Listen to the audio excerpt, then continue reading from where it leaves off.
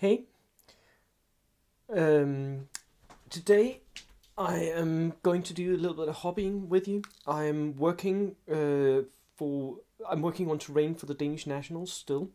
Me and Michael are delivering 12 tables of terrain to the Danish Nationals from the Basement Club, our club, and we thought that maybe we needed to fix a little bit. So I've already done a few videos on hobbying on those projects. So I've done one video where I talked you through a ruined hamlet in France, and one where I talked you through my red factory that's been destroyed. While I've been doing that, Michael has been working on his ruined Berlin / Stalingrad table. We don't know whether it will be Germany or in Stalingrad yet, but it will be like a ruined table. So, and he's building a small park for that and lots of ruins. And he was like, I need something to maybe block a few roads. So I was like, I will deliver linear obstacles. So I am doing these for you today, with you today. I'm doing barbed wire sections. That's it. So let me just pick up the mic and the computer, and I will take you to the workbench over here. Right. So here we go. Hopefully I can make you see what I'm doing here. Right. So I'm going to start. The things that we need is this. It's going to be that inexpensive. So tongue depressors, coffee stirrers, these are a little bit like chunky, so they actually work as bases. Barbecue skewers, something to clip them with. So I'm using a nail clipper. You could use whatever. You're going to need some wire and a thick pen. So that is it. Now, you will also need some PVA glue, and a glue gun is also recommended, though maybe not necessary. I'm going to use mine, if I can see where I put it. Put it here. Throwing stuff around the room here. Really good TV. Right, the glue gun needs to warm up a bit first, so I am just plugging that in. It'll warm up.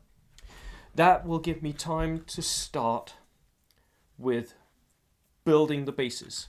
So what I'm going to start to do is I'm going to clip these in less than an inch, but like that much, I think. That'll be the height. These are going to be uprights sitting in the barbed wire, keeping it in place. You could, if you really wanted to, you could like make crosses or tripods. I've made a few of those. Like, I don't bother. It's easier to do with just these uprights. So again, here I have this little trick. So I've taken the first one. This is the length of the cut that I want for my uprights. I'll just place it next to the barbecue skewer and use it as a measurement. And it's really hard for some reason. There we go. So that means that I can get the same length on all my uprights. And I'll just make a bunch. I think I'm going to make, with you guys, I'm going to make 2 of these right now. And I have a few nice signs with German like writing on them. I think they'll be a part of it too, so I'll make a few uprights that are a little bit larger, taller, so that I can do signs as well. Here we go. Whoop. So 3 tall ones and a bunch of the small ones. Here we go. Right. Let me just put you up on a pedestal so you can see what I'm actually doing at the workbench. Right. Almost as if I planned it, right?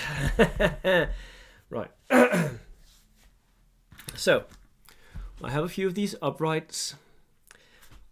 I have a few of these uprights. And now, I'm going to make this. Right? That's the thing I'm going to do here. So, not warm enough yet. It's getting there. If you haven't watched my video on how to do these signs, go and watch that. I did a full video, and you can do quite nice little like objectives or what have you. I made a bunch of these, like 50 or something, for the Danish nationals, and I think I would want a couple of these to be like signs hanging over the barbed wire, so keep away, something like that. Right, so that's what I'm going to do. Now let's see if this should be warm enough now. Now the reason I'm using a hot glue gun for this is that I need these to bond fairly quickly, otherwise they will just not stand up. So using PVA does not really work for this.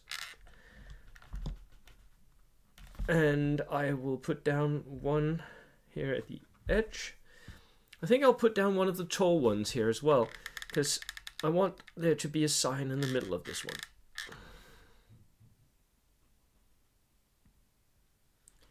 And a second one, pretty close to the first of the tall ones here, because I want the signpost to have two of these uprights. Yeah, that should work. Just measuring if the sign fits, and it does. Now I want a small upright here at the end to grab a hold of the wire in a minute, like that. And again, wisps. As someone rightly commented in my last video, these silicone wisps, if you hit them with some sort of naked flame, they just melt away, but they're still annoying. So this is what I've done. This is the first one. I'll do one more here.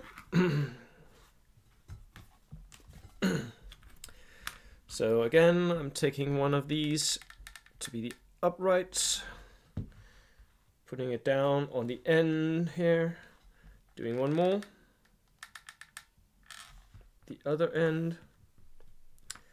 I think I'll put down one here in the center, and then one of the tall ones, because we might want one more signpost here.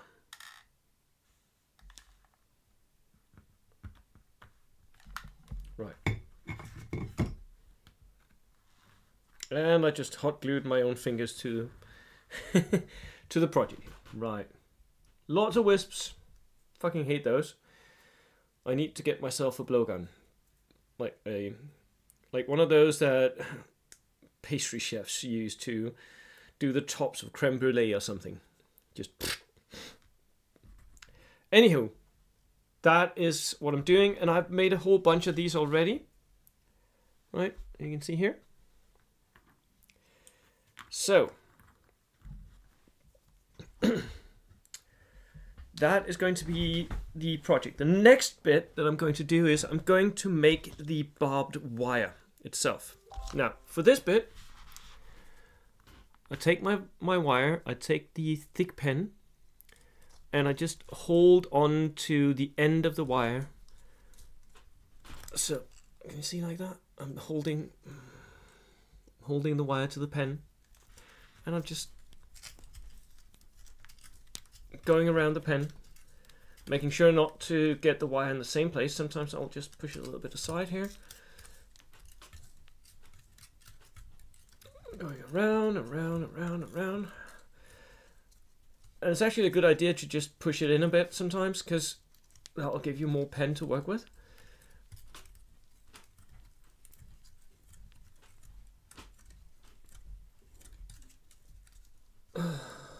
Pushing it in.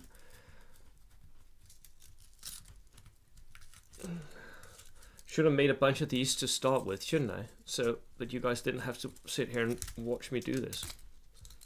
Something is off with my wire here.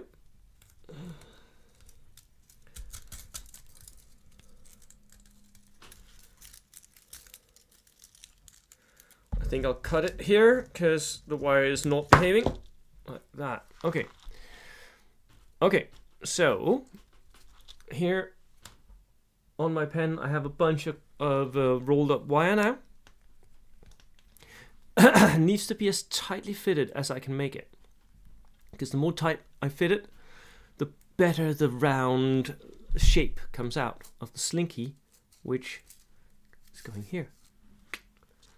Ta-da! And we have barbed wire.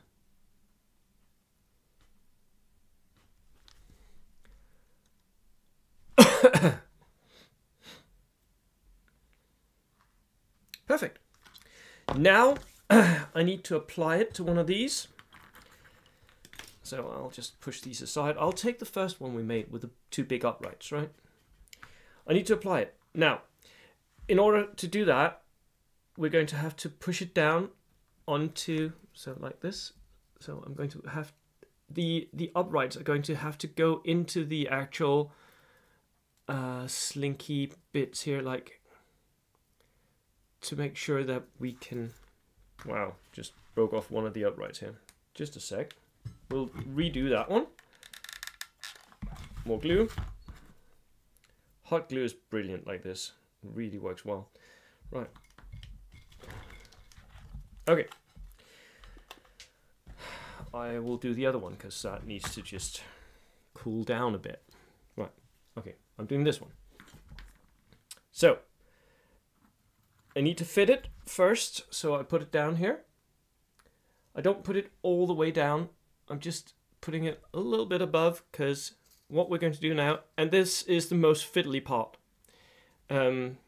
is I'm going to give little globules of hot glue on the actual tongue depressor, coffee stirrer thing.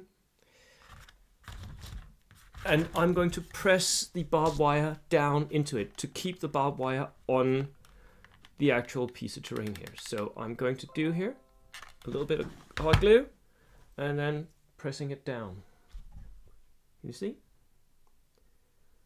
Now, this should hold it, and it does. This should hold it in place. I do that between all the uprights to keep it in place so that it doesn't like float off the ground. And then the final one, I'm going to do that, yeah, the final upright, I think. Here we go.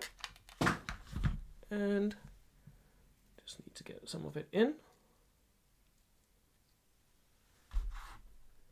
There we go. That's another one.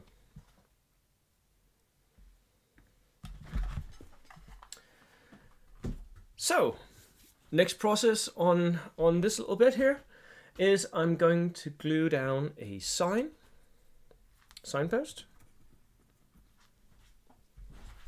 It's going to be glued here.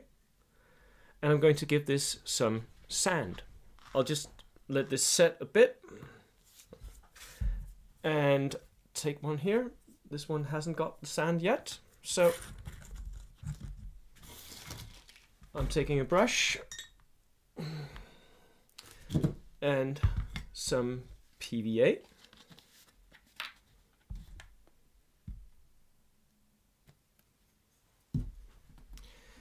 Now this is a little bit fiddly. The PVA needs to go on the base, and by now the barbed wire is all stuck to the base, so some of it will get on the barbed wire. Okay.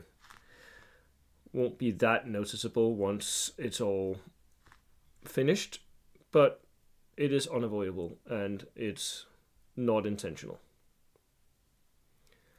So I'm going down as much of it as I can on the coffee stirrer here,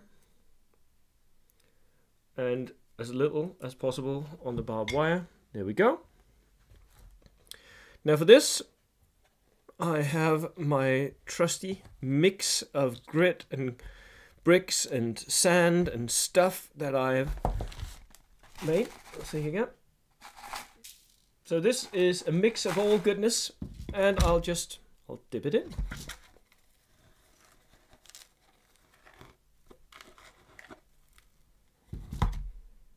Get rid of that. And there we go. Ready to be painted. Just a little bit that's stuck on the barbed wire. That'll get out easy enough. Cool. I have another piece ready for the paint table. So I've already made 3 of these. And that's how you make your barbed wire, basically. That is the easiest, cheapest way of making barbed wire, and you can make so much of it. So if you're going to run your Luftwaffe Field Division force with 60 inches of barbed wire, or if you just need something for terrain, that's the way to do it. I am going to build more of these because I need to make at least 10 pieces for that table. So I'll see you in the next video. Cheers.